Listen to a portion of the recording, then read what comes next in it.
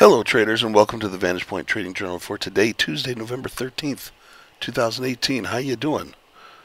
We're going to show you how VantagePoint's been forecasting market movements and show you what you need to pay attention to today. Today I am focusing on Nike, ticker NKE. So what we've seen here is we saw this protracted move down through the month of October, a bit of a recovery, and now we have that crossover again, indicating bearishness. We have the predicted range today lower than yesterday's range, and we have the neural index in the red position signaling weakness. All three of these things are pointing to the downside. Markets are up a little bit today. Nike's up with it. We're going to take advantage of that and get to sell Nike at a higher price. So if we want to sell, if we're just a stock trader, we can sell in the 75 quarter-ish range, anywhere around here.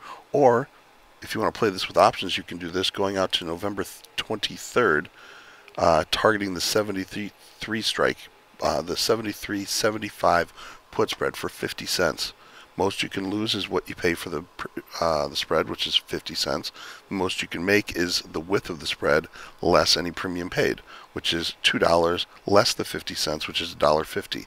So most you can make is $1.50. Most you can lose is 50. That's a 3-to-1 reward to risk ratio.